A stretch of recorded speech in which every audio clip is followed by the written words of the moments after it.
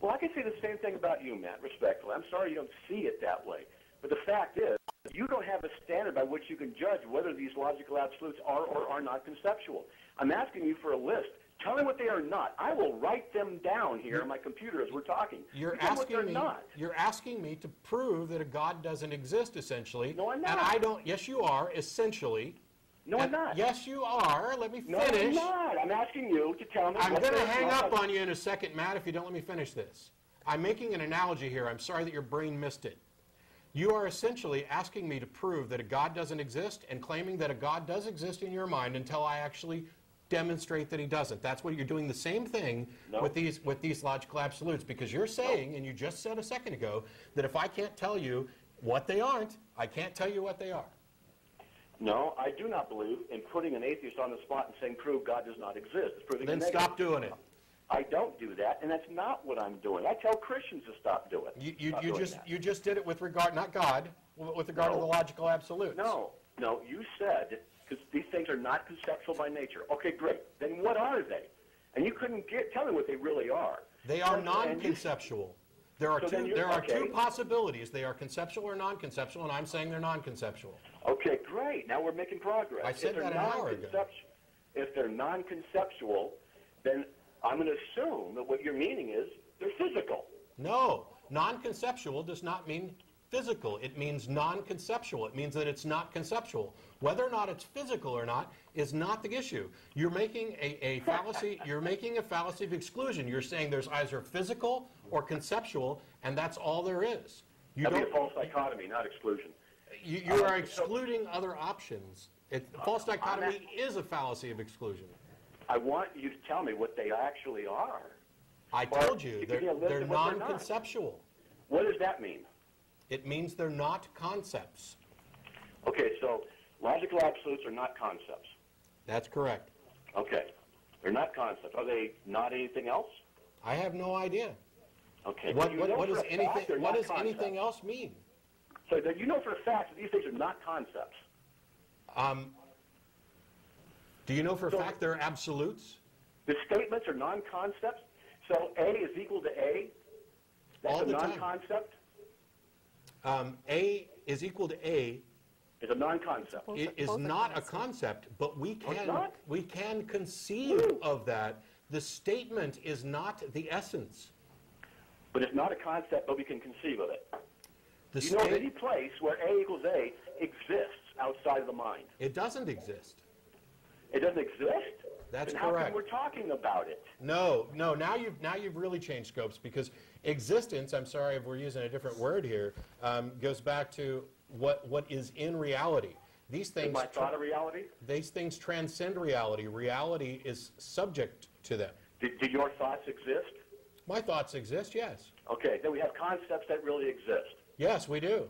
So the statement. But I said that they're not concepts. A is a conceptual statement. It Yes. exists. Yes, the conceptual statement A equals A exists. So that it exists in your mind? The conceptual statement A equals A exists. The actual thing that statement points to is not a concept. It is a truth statement, which is conceptual by nature, which probably reflects reality. You cannot give me the necessary preconditions for intelligibility. The only thing you can do is presuppose the validity of logic without it giving the necessary conditions for its existence. The very argument of Tag is this. They are conceptual by nature because they are of the mind. They only occur in minds. You don't find them under rocks. You can't freeze them. You can't take a picture of them. They're immutable. If you say that they are not of the mind, then you have to tell me, what are they? Whatever your argument is, I don't care, Matt. Whatever you say, that's what it's not going to be. That's not helping the argument at all. I would want an atheist. I'm not trying to help your argument. I'm trying to show you where you went wrong. But with all respect, Matt, you're not. I mean, we both will not agree on this. I identified a fallacy in there, and it's a fallacy of structure. I've corrected many of the times you've cited a fallacy of being wrong, saying, no, that's not it, it's actually this one. No, you have said it's not a fallacy, but you haven't actually corrected it. You've just said that it's not a fallacy. When what we're talking about here is, and you keep changing scope. Woo. There is in my mind a concept statement, A equals A.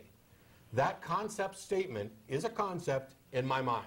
It points to something, just as a concept of an apple points to something. In the apple case, it points to something physical. In the concept A equals A, it points to something abstract. Yeah. Did you invent the concept? No. It's not dependent upon you. It's not. The concept itself, that concept statement, it is not dependent upon me, but the concept statement itself is contingent upon my existence and my ability to conceive it. Because if I'm not here, then my concept disappears. So different minds can think these things up and bring them in or out of existence according to their creative ability? No, they don't bring them in and out of existence. They bring the concepts in and out of existence. Whatever concepts you have in your mind, you have brought them into existence in your mind. Not in reality, not as a physical thing, in your mind. Let me run with that. Let me run with that a little bit. You're an atheist who denies the existence of God, period, right? Wow, where'd you get that from? I'm going somewhere, but am I right?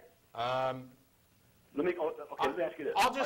I'll say you are, because at least for every practical definition of God that I've ever heard that's not, God is love or happiness or something where God is being a label stuck onto something else, or God is the logical absolutes.